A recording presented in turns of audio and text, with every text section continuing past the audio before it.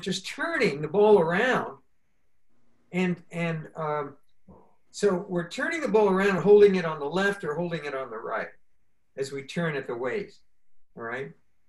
So this next exercise, we're going to start out holding the ball, and we're going to push the ball. I'm sorry, we start out holding the ball, and then what we're going to do is we're going to turn our hands, our palms to the left, as if we're pushing out at something to the left. The fingers are facing forward. And then we come back to center holding the ball. Now we turn to the right, and as we turn to the right, we extend the right elbow back and turn the palm out, and then push the left palm out in front as if we're pushing something to the right now. So basically what we're doing is we're turning the palms, pushing to the side, to the left, turning to the front, holding back to holding a ball, pushing to the other side, turning, pushing to the other side. Fingers are always pointing forward. So you have to rotate your palms so they're both facing the other side with the fingers pointing forward. To the right, to the left, to the right, and to the left. So if I turn around and do this, it may be easier for you to see. I push to the left. My left elbow is jutted back straight, and the hands and palms are lined up with the palms facing out, fingers pointing forward. Now, as I rotate around to the right, I turn the palms to the right so that the rotation shows that my palms are facing out. The fingers pointing forward and the elbow, my right elbow, pointed back. And now I'm just going to continue the rotation to the left, to the right, rotate around the waist, left, right, left, right, to the left, and to the right. Okay, good. I'm going to go ahead and... Okay, so I'm at the different computer, so you should be able to see me well. It's Elizabeth? Yeah, I can, well, I don't see, I see you, yes. Okay, let me pin you on this. Okay, so yeah, that's better. Okay, thank you. Move back a little bit. Move back further. A little bit more. All right. So you're visually impaired? You have yeah, a visual I'm blind. Okay, okay, yeah. Good. So, all right, so good. I can see you now, and I may be able to help you a little bit. So it is now, what time is it? I want to make sure that we cover everything I want to cover. 11:30. Does anyone have? It's 11:30. Okay. Okay, so let's move along with these exercises, and then we'll get right into the Tai Chi, all right? So the next exercise that I want to introduce is, it's going to be a leg exercise. Now, it's going to involve the legs, but we're going to use the hands. And we did this last week. You're going to sit up straight, and you're going to make two fists and bring your fists to your side. All right, to your side with your elbows pointed back and the palms facing up. Good, Elizabeth. And what we're going to do is we're going to punch straight out. And as we punch straight out, we're going to twist. Exactly. Very good, Elizabeth. All right, you could teach this class. All right, ready? As I punch out with my right hand, I'm going to kick out with my left leg. Slowly. All right, and then we're going to bring the leg and the arm in. Punching out with the left hand,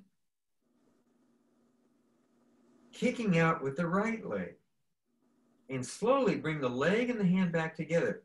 So in Tai Chi, all of the movements end up at the same time when we use either our hands or and our legs. We're using our legs and our hands, for example.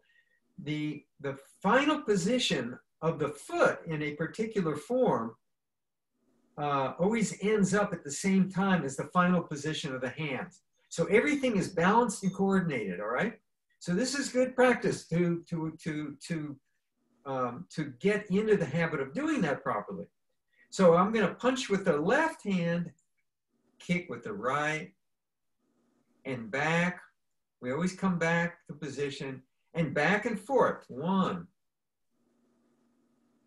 2. And as we push out, punch out, we inhale because it's a stretch. It's a yang move, right? Inhale, we come back and relax. It's exhale.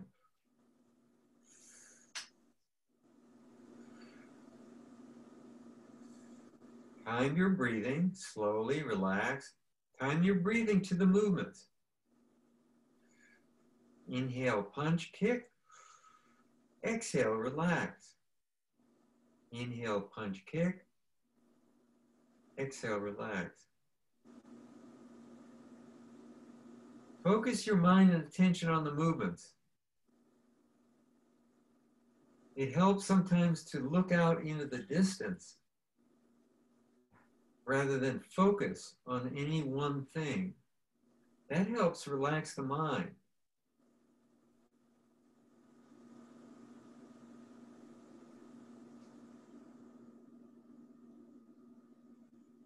You're using your mind to control the movements and the tension in the breathing and the relaxation. So there's a lot of intent in this. It's not just aimlessly going through these motions.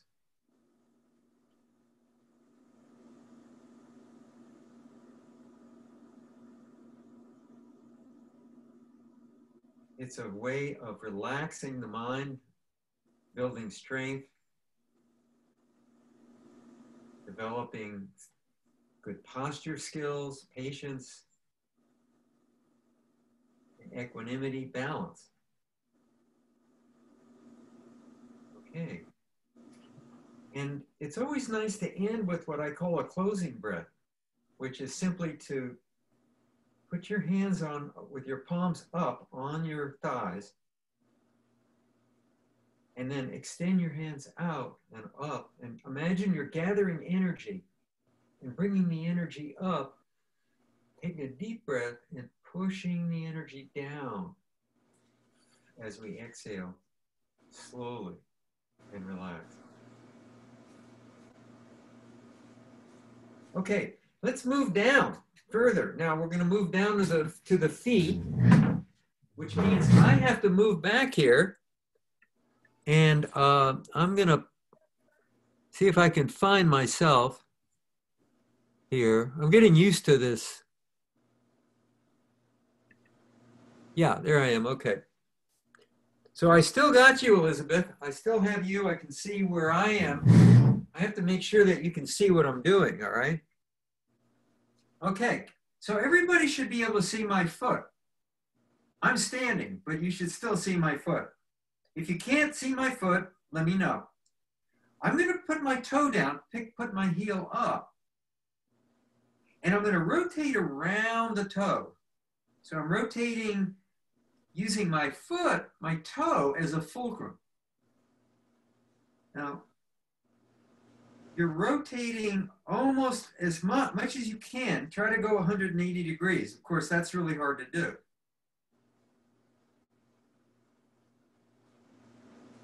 Lift your heel, rotate. I do a lot of Kung Fu that requires a lot of twisting and turning using kind of difficult sorts of positions that you put your feet in and ankles in. And so I do this exercise every day before I do these things.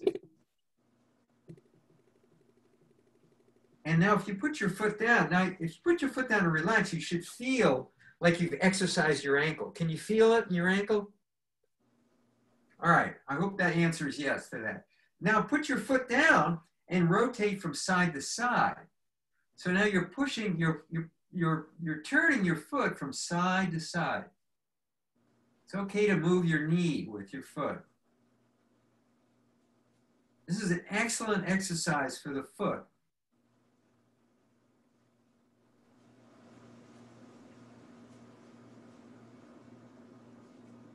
And let's go to the next one.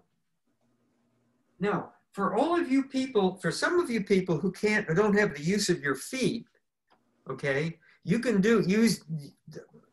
take this opportunity to exercise your wrists, all right? So what you can do is do this exercise with your wrist. What I'm doing is thumbs up, rotating both hands. The right hand is rotating clockwise, the left counterclockwise.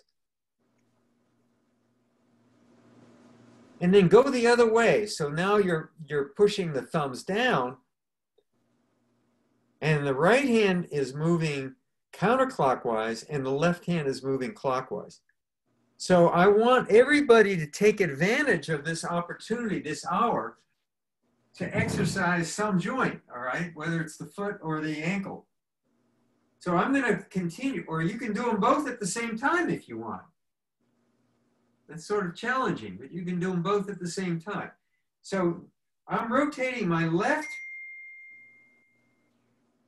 ankle around the toe, using the toe as a fulcrum.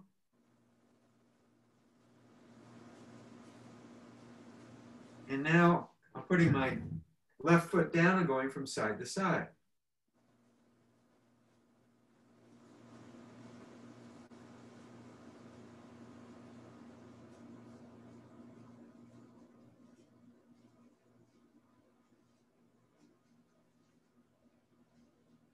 Okay, good.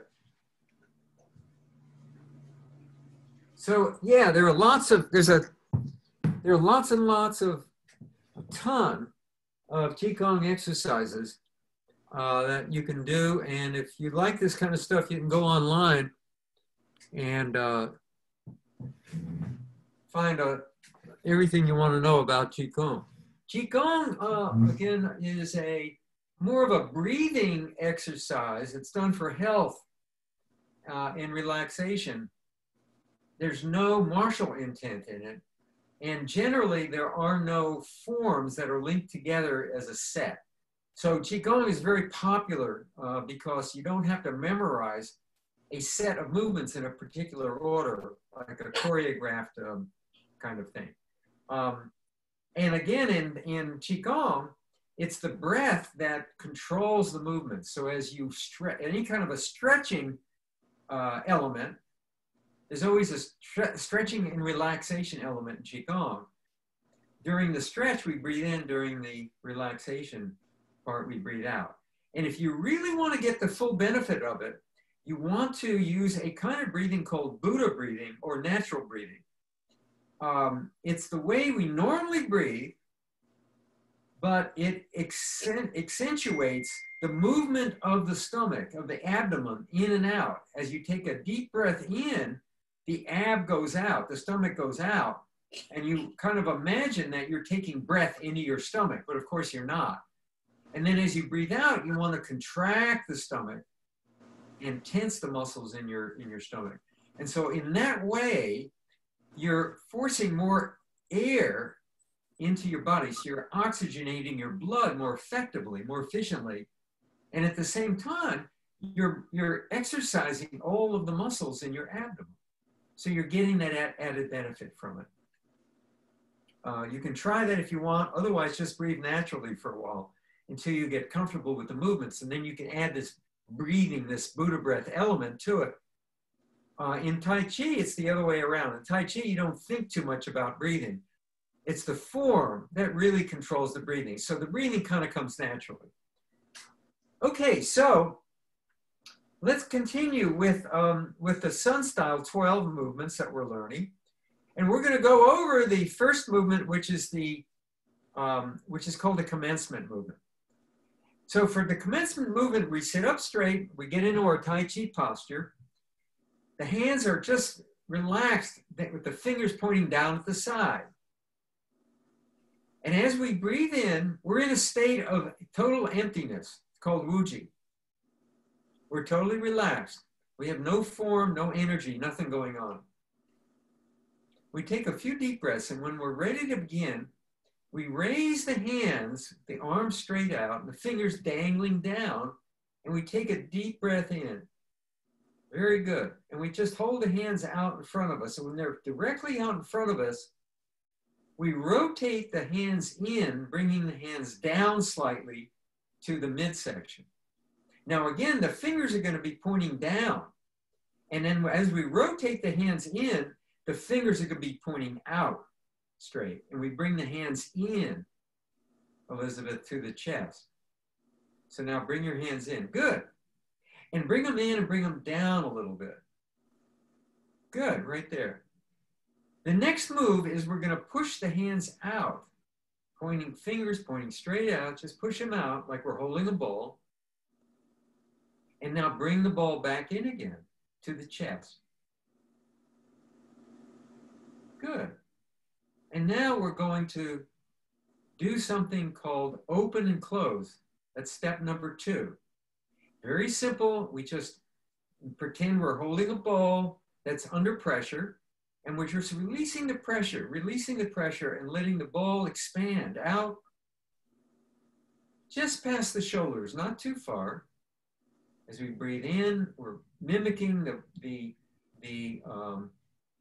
physical movement of the lungs. And now as we breathe out, we compress the ball back to the chest, just where we started. And stop right there. So that's the commencement and open and close. So let's try that again. I'm going to turn sideways so you can see what it looks like from the side. Sit up straight, relax, take a deep breath, slowly breathe in. Fingers pointing down, dangling down like icicles. Breathe in. When we're fully extended, we bring the hands in, close to the chest and down slightly. It's kind of a rotation up and down. And then we push out, fingers extending out, still holding the ball. Bring the ball in as we breathe in. And open. And close. Breathe out. Like an accordion, or a beach ball that's under pressure. All right. And one more time. Relax. Bring the hands up, fingers pointing down. Inhale. Out straight. Bring the hands in, rotating down to the chest. Good. Push out straight. Good. Straight out. Bring the hands in again. And open and close. Open and close. Try to feel a gentle resistance. So as you bring your hands up, you can feel as if kind of like there's a slight weight on your wrist. And as you bring the ball in and down, feel like maybe there's an elastic band attached to it. So there's a little bit of tension against pulling it in. And as you push out, again, feel like it's kind of sticking to your chest. So you have to kind of push it away. And as you bring it in, again, there's that tension. And as you open and close, you feel this a little bit of tension opening, and you feel some tension as if you're compressing a ball, pushing back. So this feeling of controlled resistance is really important in Tai Chi. Because without it, you can't feel what's going on in your body. That's just the way it works, all right? So now I'd like you to do it on your own, all right? And well, I'm going to call the moves out, but I'm not going to do them. And I'm going to get up here. I'm looking at it. I'm going to try to look at everybody if I can. It's really hard, you know, teaching with this virtual stuff. It's really hard. So sometimes, like Elizabeth, the lighting is really bad. She's probably got a light on in front of her, right? Well, I can see her, but you know, the light isn't great. And Ruth, I see See Ruth, the but window. there's this, or Barbara. I see Barbara and her, but in the distance, it looks like I'm looking at the cosmos in the what is going on back there? I see this beautiful green thing moving along. All right.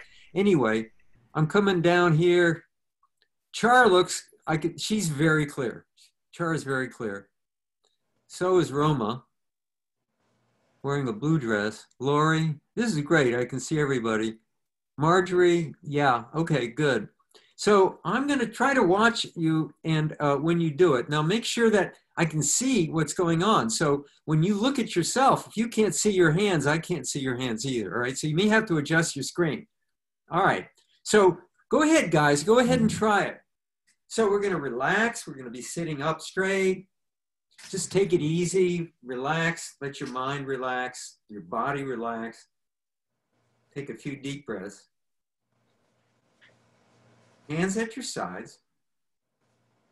And raise your arms slowly, fingers pointing down, hands straight out, slowly, slowly, breathe in. And now bring your hands in like you're holding a ball to your chest. And now lower the hands slightly and push out, fingers pointing straight out like you're still holding the ball. And bring the ball back in, bring it in, and open and close. All right? Open and close.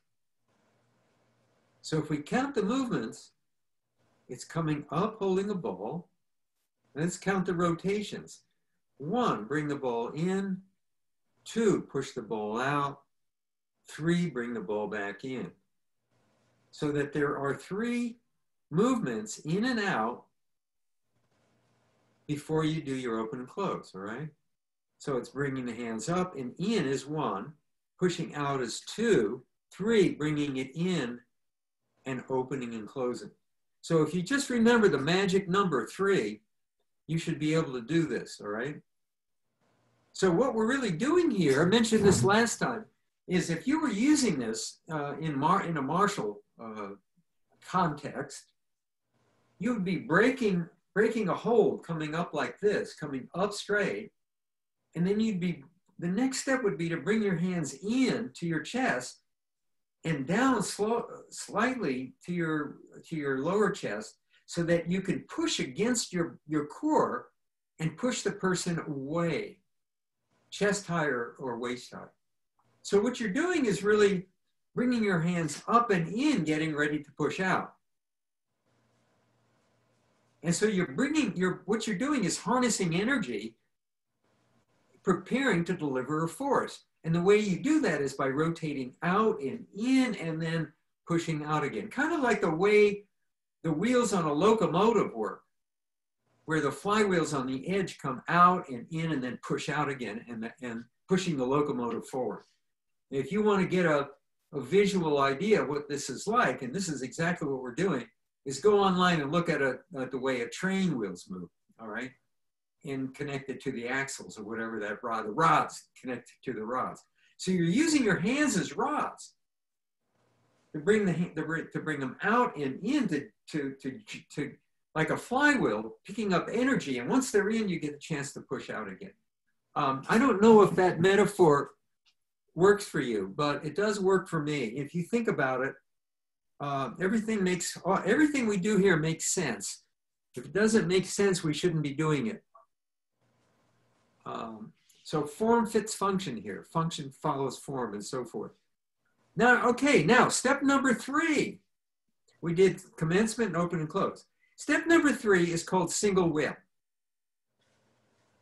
I'm going to check the time.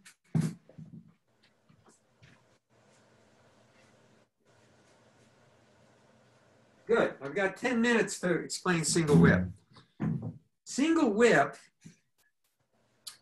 is taken after open and close. What you're going to do is you're going to turn your hands so they're facing out.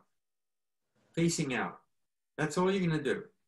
It's very simple. As you push out slightly, a few inches, you're opening up the hands to the sides.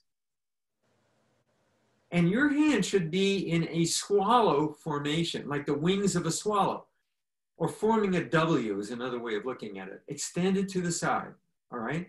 So it's actually a very complex move, although it looks simple, is because as you're pushing out, you're extending open.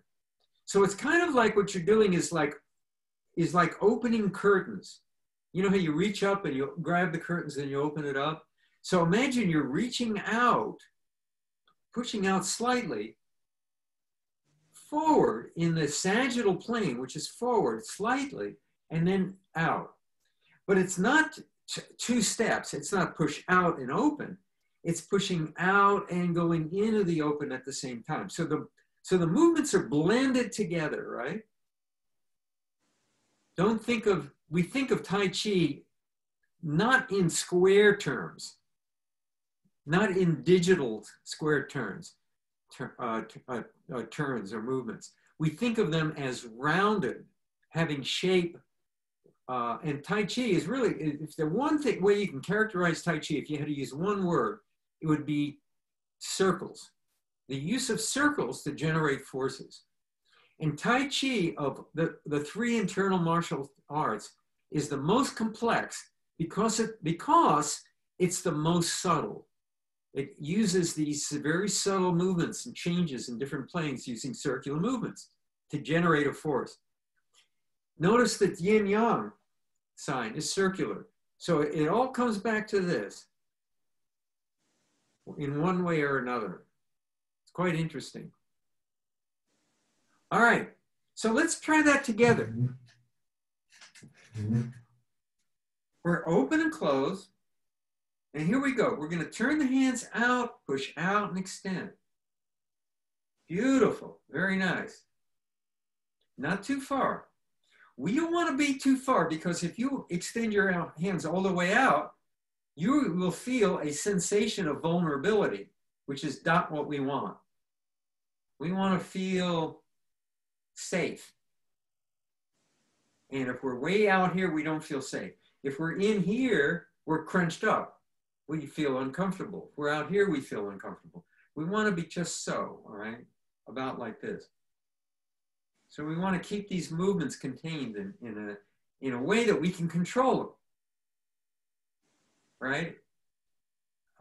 We have more control over things, moving to the next step, if we're not too far out or too far in like this.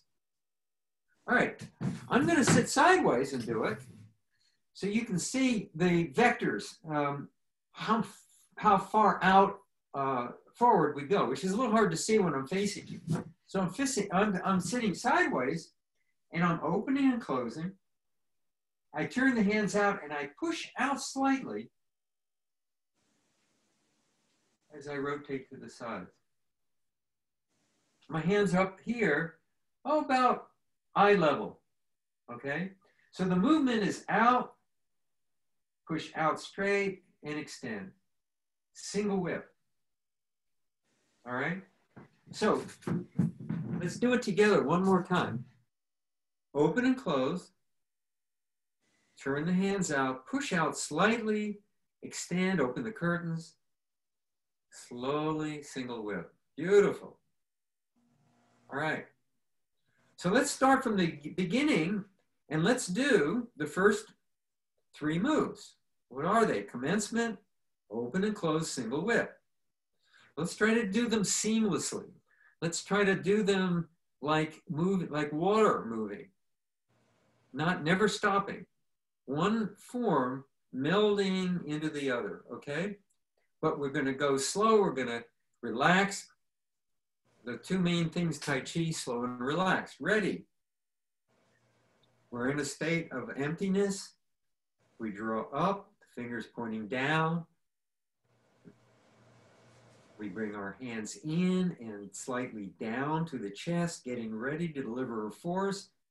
We extend. Imagine we're pushing against the force.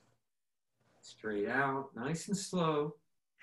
Bring the hands in. That's the third rotation in. And open and close. Now turn the hands palm facing out. Push out slightly and extend into our single whip. Beautiful. So this is really interesting. At least I think it's interesting, and I'm going to share it with you. For a long time, I've wondered, why do they call it single whip, right? Because a whip is a, you know, if you think of a whip, it's this kind of like a flexible noodle-like thing. And when you snap it, the end flops, right? Well, it turns out in China, a whip isn't always a whip, like, you know, flexible. A whip can be a rod. A rod is a whip. In fact, you can whip something with a rod, you know? If you think about, I'm not into horses, but I think something called a crop is actually like a stick with a little like piece of leather on the end. And so in China, people carry things. For centuries, people have been carrying things. Can everybody see that? No? Oh, no. Okay, I was hoping no, you can't see. Okay, it's an old man with a stick across his shoulders, holding two heavy baskets hanging down from the end, right? That's the way they carry things in the Far East. You see young girls carrying huge amounts of weight with this thing, all right? And usually the thing is flexible and it bounces. So that rod is called a whip. Now notice this man, I don't know if you can see him, he's an old man. And so he's holding, I don't have a stick here. I don't have a stick here. But he's holding his hand, he's got the stick across his shoulders and he's holding his hand on one side of the stick. And the other hand, he's holding the cane, like this. Now, the classic Yang style, we do the single whip this way. This is Sun style. But the classic Yang style, which is much, much older, 700 years older than the style we do, the left hand is the same. But the right hand uses this paw position called a monkey paw. It looks like this. It's like when you take the tips of your fingers together and you hold it and it's down. This is used kind of like a claw to catch things, to catch an arm actually and push an arm aside. And their single whip looks like this. Their single whip looks like this. So this hand comes out to the front and this hand comes to the side. And this looks exactly like the old man holding his stick, balancing, carrying the heavy weights on the side, one hand draped out like this, and the other hand holding the cane like this. So that's the derivation of it. So there are different types of single whips. I know 3 or 4 that are used in different styles. One is like we do, and that's the easy way to do it. The other is this hand comes in and turns and forms kind of like a Tai Chi symbol. And one hand comes back and the other hand extends open like this. And so you end up with one hand like this and one hand like this. And they're stretched much further out than they are with this Sun style. And what you're doing here with the single whip, it has lots of applications, is if something is coming in at you, you're stepping to the side, you're grabbing the arm as the force comes by, you're grabbing the arm and you're sticking the other hand out in that person's face and pulling this hand forward, using that person's energy, pulling the arm forward and stopping the person by sticking your arm out at his shoulder or his neck or his face. And so the movement looks like this. It's imagining that you're grabbing and pulling a wrist out to one side and then sticking your hand out to block the other person, all right? So that's how it's used. That's one of the uses. This is not a class in self-defense, so we're not going to spend much time on that. But you do have this feeling of extending, of pulling in one direction while you push in the other direction. And the feeling is like it's called like reeling silk. They often describe it as like, you're pulling a silk thread and stretching it out. Okay? So I think that's pretty much the, getting close to the end of the period. Let me check the time.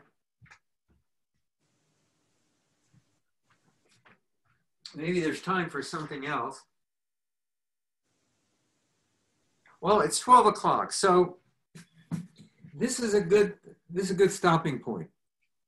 All right. So we went over it a lot and slowly, and it's a good idea to practice it. Once you practice it and do it a few times each day between now and next week, you know, you won't even be thinking about it. And the more you can do it on your own, the more fun you're going to have with this, really, believe me. I mean, it's just going to be like learning a language. Once you learn the phrases in a language and you start using them, it's a wonderful feeling that gives you a sense of power, right, and control. So that's what we're trying to do is get to a point where we really own this system and we can use it to benefit, you know, our health and our mental state. Okay, so I leave you with those words of wisdom. That's what you want to call them. And we do this. Does everyone know what this means? This means strength, and this means respect. Two very important things. We have to be strong. We have to respect ourselves and other people. Okay? So have a great week. Oh.